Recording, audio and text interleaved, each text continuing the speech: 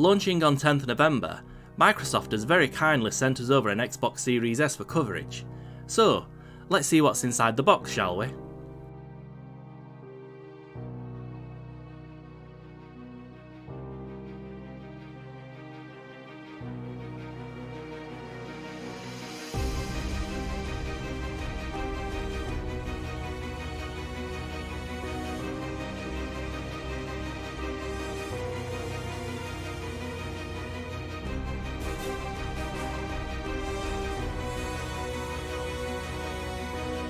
Of course, there's the Series S console itself. It's small, sturdy, and quite weighty. It looks rather nice too if you ask us.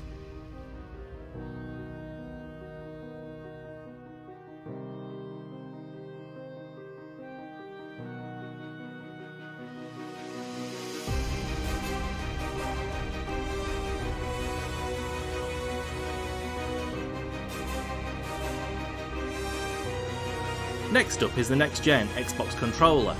It's mostly the same, but now has more grip, a better D-pad and a share button. And yes, batteries are included.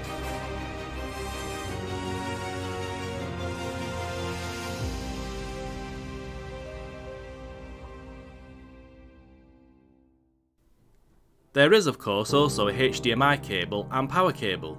If you've already got an Xbox One S or Xbox One X connected, you can just unplug the connectors from those and plug the S straight in, so you can get going without any fuss.